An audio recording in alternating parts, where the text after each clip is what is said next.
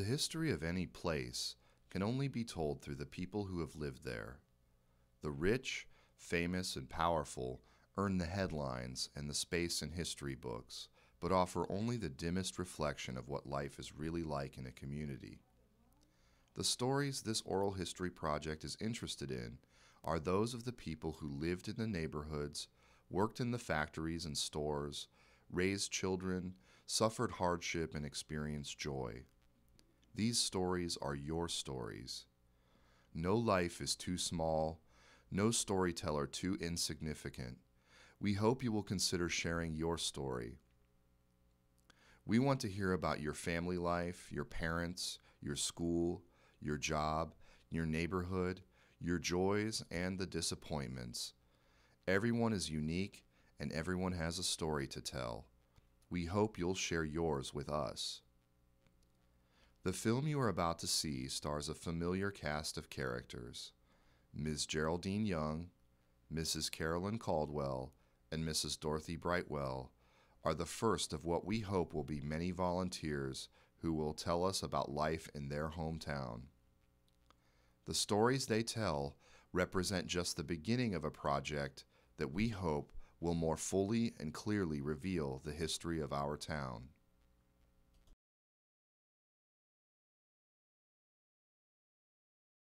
I was born in Mobile, Alabama in 1943. We stayed there until I was about 7 years old, and then we moved north to Cincinnati. And from Cincinnati, we moved to Mansfield, Ohio. When we came to Mansfield, we came on the Greyhound bus. My mother and 6 children, and the youngest was about 6 months. So we traveled all the way by Greyhound to Cincinnati. I came here because I had relatives here, and they wanted me to come to work here, so I could go back to college in Georgia. Okay. Yes, I was born in Mansfield. Okay. We're at Yes. on Franklin Street. Right. I lived in the Oakenwall district, what they used to call the Watchworks. And then I lived on 2nd Street, and spent a lot of time in the Flats, which is this area they call the Flats. But I grew up on Oakenwall, which is the Watchworks.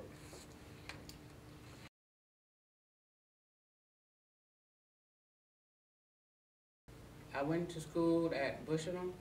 You never heard of that one, have you? No, ma'am. That's over there on 4th Street where New Hope is now, Bushnell. Okay. That's the first school I went to, and I went there from the 2nd grade, maybe about a year. And then they tore Bushnell down, and we went to West 5th. When we moved farther, on the north end, we went to Crevlin. And then Crevlin it wasn't segregated when I was there. Now my husband is 5 years older than me. When he went to Crevlin, it was segregated. They had to come in the back, in the old park, but I didn't have to do that. When I went to school like 5 years later, it was okay, He went to Crevlin, I went to Crevlin, my kids went to Crevlin, and starting on the grandkids went to Crevlin. Before they got the middle school and 4th Street and Malabar and stuff. But we all went that school, and it's all really contained. You know what I'm saying? That's where we went. It wasn't things like now where they bus you all over. It wasn't like we went where we could walk, because they didn't have busing and stuff then. We just went to school. It was normal to us, But when we did go to junior high school, and they would start to give us bus passes. I don't know what you guys do now. You probably drive, right? But when we were going on, we had to ride the bus, and of course, being poor, they gave us bus passes, But the bus would always go past us on our Bowman Street to the white part first, and then they come back. And of course, when they got to us, we had to sit on the back. But the back part of the bus was pretty good. That's where the heat was at the winter time. So that wasn't bad either. That worked out pretty good. but that's just the way it was. I went to school at Newman School and Hedges School, then went on to John Simpson Junior High, and graduated from Mansfield Senior High in 1949. And I went to Mansfield Business College for a while.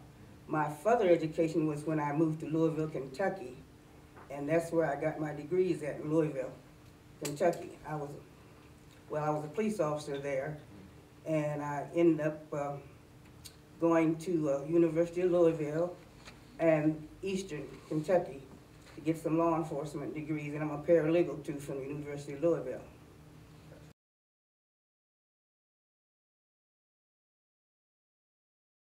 My first job was at Mansfield General Hospital, and I was 20, I think, 20 years old when I started there, and we were making like $1.35 an hour. And you know, to training and stuff, you had to go full time. But after full time, I only worked like 16 hours a week, which was considered as permanent part-time. And that's what I worked there. And I worked there for almost 20 years. I worked as a waitress in a restaurant right here on Main Street. And then I got hired in as an elevator operator back in 1945. Making 20 cents an hour. Well, at that time you had operators elevators that you operate with the hand. You know, you had to level them up even with the floor and all of this that you had to do. It wasn't like it is now that you get on and punch a button. You had to level them out with your hand. Well, at that time it was Farmers Bank. See, the names has changed up there so much at the Farmers Bank. Then it was Farmers Saving and Trust. Then it turned into Bank One, and now it's Chase Bank. So a lot of different names for that bank. Because at that time, see, if you went to school and you was the oldest, you had to work. And so after school, a lot of times I was working. And I never worked, I worked at a doctor's, he was a dentist in the Wall Park building, his name was Ort. And I went to his house after school and cleaned the house. And I don't remember doing that much, but I was there, so I had to do something. Some of the girls actually left school and went down and read the elevator at night downtown. And I think my senior year I did that. I ran the elevator in the Richland Trust building. They called it Richland Trust then, it's the Richland Bank now.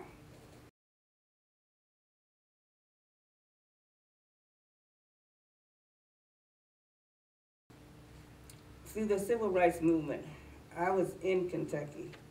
And, you know, in some ways, places in the South wasn't bad as some places in Ohio. Mansfield is one of the most segregated places you could be. Mansfield, that's why our young people leave here.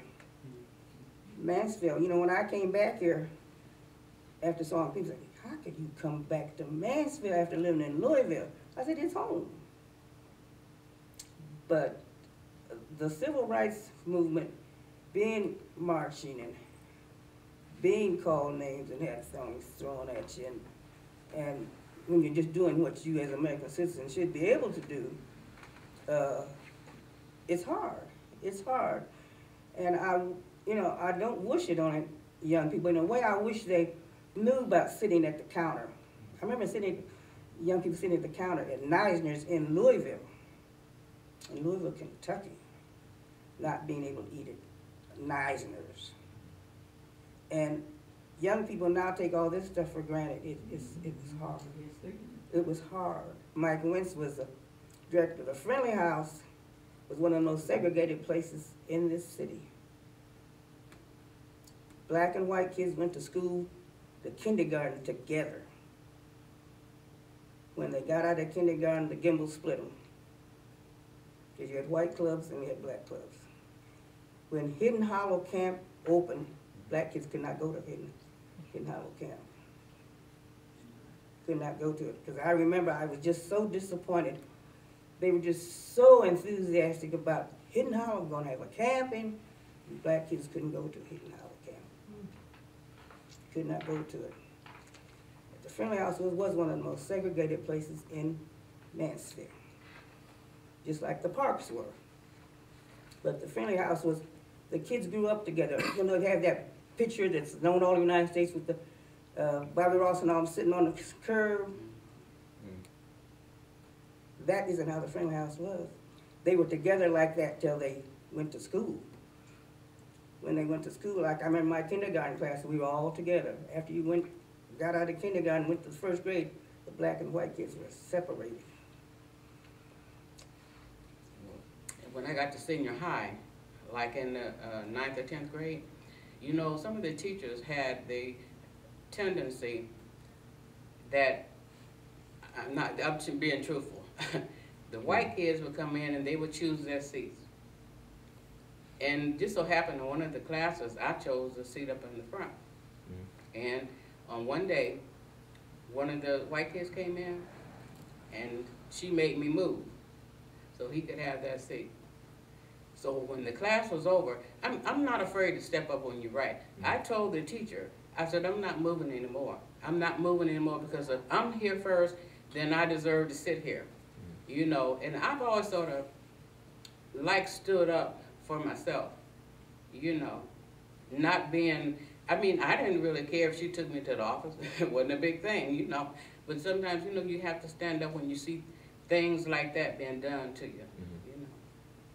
I just know there was certain things we could do and certain things we couldn't do.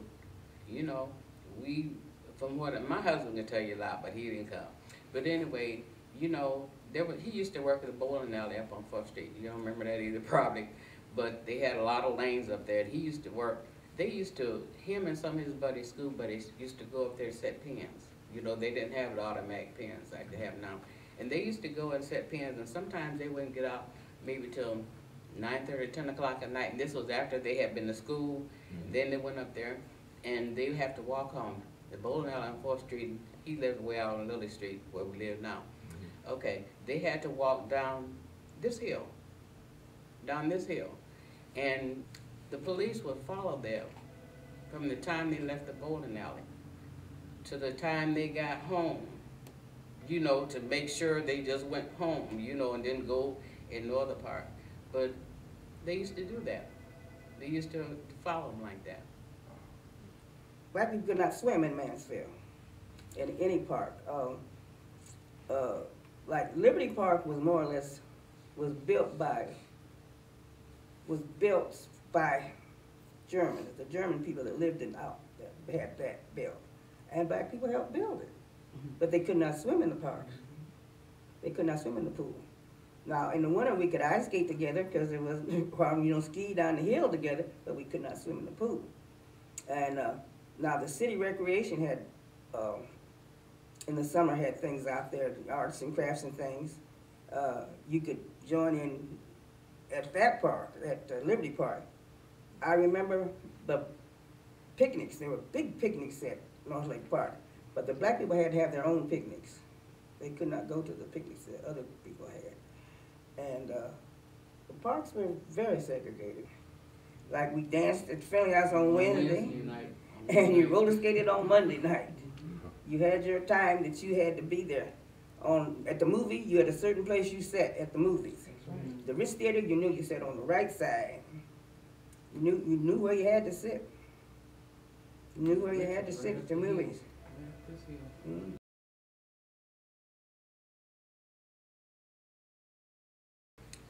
There used to be, I think, 3 grocery stores. There used to be some, hotels, well, rooming houses, you know. And, you know, of course, between Crystal Spring and, I'll say, Fern Avenue, I know there are about at least 6 bars. I think the grocery store started about Crestline Avenue. That's where the steel mill started. Crestline Avenue had one. There was what we call a big grocery store on the corner of Bowman and Longview. On past there was one called Marshall's. And up by Crefton School, or MOIC, there was a big drugstore and grocery store right there on that corner. There were, well, on both sides of the street there were businesses. Like on the corner was a car corner down there was a car dealership. And then there was Vaguely, the Vaguely building, and the Bisman building. And there was a meat market right up here between the Vaguely building and the Bisman building. There was a butcher shop. No, around in this area. It was around. No, it was a butcher shop. Then across the street on the corner of 6th, there was a shoe shop. Remember the shoe shop? Mm-hmm. And before you got to Tucker's, you know, past Tucker's furniture store. Yeah. There was a shoe shop. And then there was a business that sold beauty supplies. You know where the chocolate bar was? You know, on one side, it was a business sold beauty supplies, and there was an alley. And I can think it was on the other side of that alley. And then there was, always had to have the pool rooms, you know. Yeah. The pool rooms. And I'm trying to think what was there.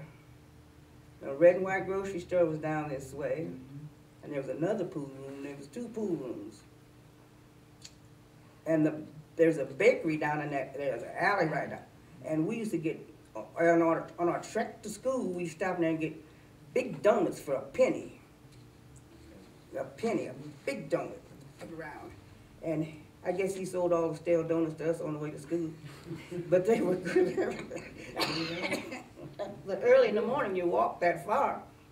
By the time you got down here, and you got that donut for a penny, and it took you all the way to school. Litzler's. Was that the name of that bakery? Litzler's. I believe the name was Litzler's. And then the Greenleaf was on the corner. It was there when I was a little child. Mayor's Drugstore, and there was another bar on the other side of Main Street. I can't think of the name of that. No, these are all white bars. Black people weren't allowed in them bars then. Them two, then. Which one? Not then. Because the Greenleaf was on one corner, the car dealership was on one corner, Mayor's Drugstore was on one corner, and another bar, a nightclub was on the other corner. Then you're going down toward the Friendly House.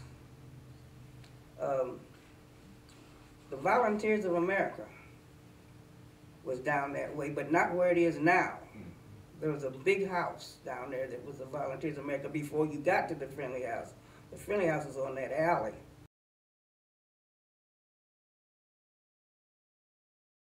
Mount Calvary was on the hill then. Mm-hmm. It wasn't laid out like it is now. It was up on the hill. That's where, at 11 years old, I was baptized, you know. And we were all involved in things like the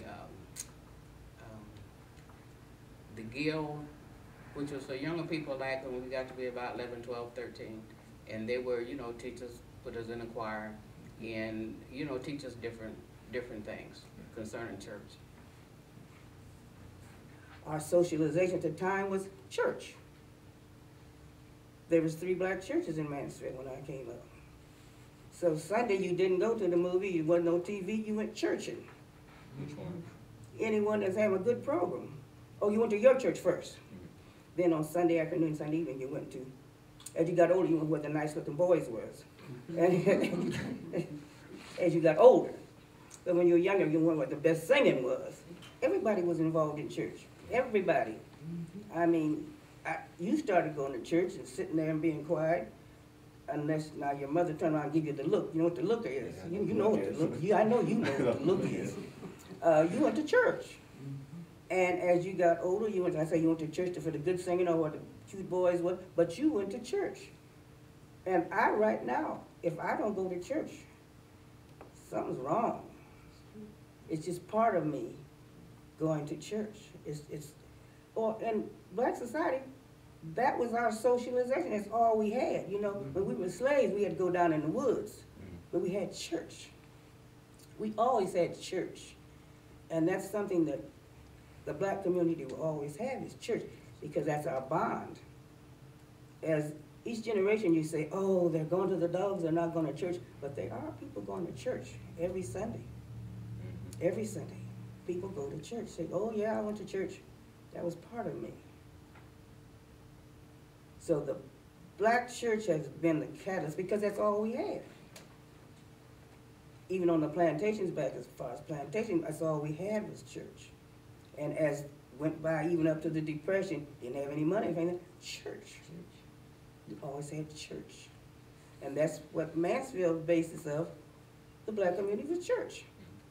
There was 3 churches, Mount Calvary, Mount Hermon, and Mitchell Chapel. And everybody went to one of those churches. And you went to everybody's church, though. Yeah. On Sunday, we went churching. And you went to church, and you walked. I walked from Shiloh to Mount Hermon a many a Sunday.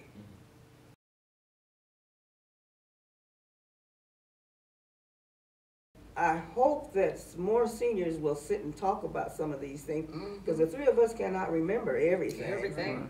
But That's I true. hope that some people will sit and talk about these things and feel comfortable, because I have felt comfortable sitting up here doing this, and I think the idea of feeling comfortable talking to you all about this stuff, well, it's not stuff, it's because it's history, it's what happened here in Mansfield. That's right. But I hope they'll feel more comfortable sitting down and talking, especially with the young people, letting the young people know what happened here in Mansfield. You know, that was so viable, you know, so many things happened here. As I say, the night I'll lay at home and think, oh, I forgot to say, Dorothy, oh, I forgot. But maybe someone else will elaborate upon that, you know, which we forgot or didn't say, and give them opportunity to, especially people not only like me, I didn't live in the North End, but I was in the North End all the time. I say we was all over town. But I hope people will be more comfortable to sit down and say, oh, I can do that too, because this idea of telling what happened to you and how you lived in Mansfield when you were young. And it's sort of like passing history on Mm-hmm. what we did orally. We didn't have hotels or boats, and didn't come over the Nenta, the Penta. We don't have that kind of history. But we have oral history that That's we right. need to share. And I think when you talk to people, they'll see that they're part of this history, and maybe there's something they might want to, add to it.